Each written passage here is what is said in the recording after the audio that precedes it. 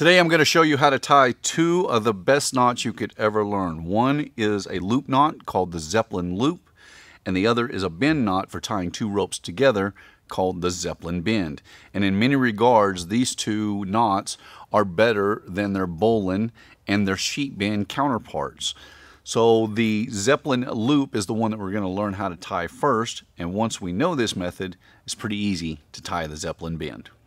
So I have two loop knots, the Zeppelin Loop and the bowline. Now the bowline is far and away the most versatile knot you could ever learn because of all of its different variants and the number of places where you can use it. And for most cases, the bowline is going to be more than sufficient as a fixed loop knot. However, the Zeppelin as a single fixed loop knot actually has some advantages over the bowline. The first of which, some people don't like that the tag end of on the standard bowline lands inside of the loop. Well, obviously that's not a problem in the Zeppelin, and the bowline can be subjective to cyclical loading where it can start to loosen off. And the Zeppelin is a lot more resistant to that than the bowline is. So let's learn how to tie the Zeppelin Loop. The first thing we want to do is we want to come down our rope to determine distance, whatever you want the size of your loop to be. Usually if you want kind of a small loop, you go down about 20 to 24 inches down the line. And then what we're going to do is we're going to turn a loose overhand knot into the rope. Now we'll take that overhand and our standing end and our working end, and we're going to pull them together while opening up those loops to form an upper and a lower loop. Now we can take the tag end and we're going to come up through the bottom of the upper loop, and then we're going to roll it under itself.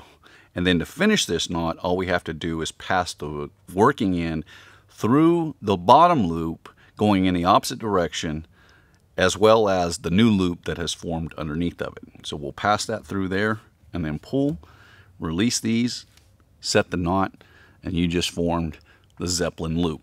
Now the Zeppelin is a little bit more complicated to tie than the bowline, but its benefits are worth learning it. And once you've learned how to tie the Zeppelin Loop in this method, you've also learned the Zeppelin Bend, which is a far superior bend knot.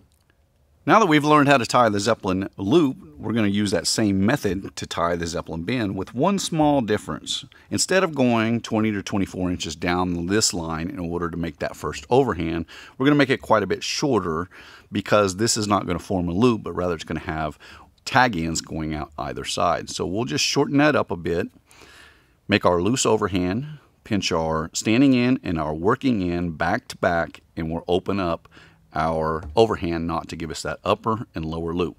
Now, just like before, up through the bottom of the top loop, pass it back under itself, and then going in the opposite direction, we'll pass through the bottom loop and the new loop that forms underneath of it, pull that apart, set and dress the knot, and that is the Zeppelin Bend, which in my opinion is one of the best bend knots you could ever learn. Now this works well in lines that are the same size or relatively close in size to one another. But once you get too far apart, then there's other bend knots like the sheet bend that serve that purpose better. As an example, this is 5/16 and this is 1/2 inch line.